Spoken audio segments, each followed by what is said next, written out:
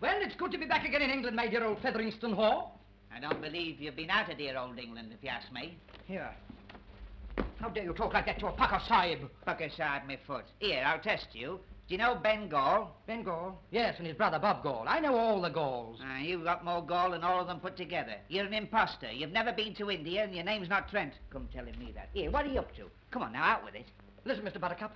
Nay, it's Clutterbuck. Well, my name is Deacon, Thomas Deacon. I lived in this house a long time ago when it belonged to my aunt. What, old Miss Deacon? Yes, that's right. Well, she died and left me this house with everything in it, all the furniture, but no money. Well, I was on the continent at the time, broke, so I had to sell it, lock, stock, and barrel. Well, the barrel's still here. Yeah. Well, I came back to England and found this letter waiting for me from my aunt. Read it. That'll explain everything. If you look in Napoleon's bust, you'll find something to your advantage.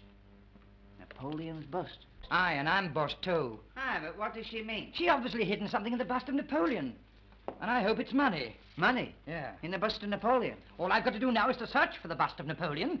You're going to be busy. There's 4 busts of Napoleon here now. 4 of them? Miss Pink collects them. Here. There's one of them.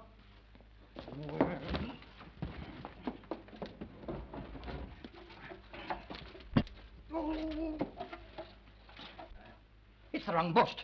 Where are the others? Well, there's one in Miss Pink's bedroom, there's one in the spare room, and another in the girls' dormitory. Gets about a bit, doesn't he? Listen, Mr. Buttermilk. Nay, it's Clutterbuck. Well, listen, I'm not going to leave this house until I've searched the lot. You won't give me away. You'll be a sportsman, won't you? Well, I'll think about it. In the bust of Napoleon, money, eh? Mr. Trent, what are you doing with my bust?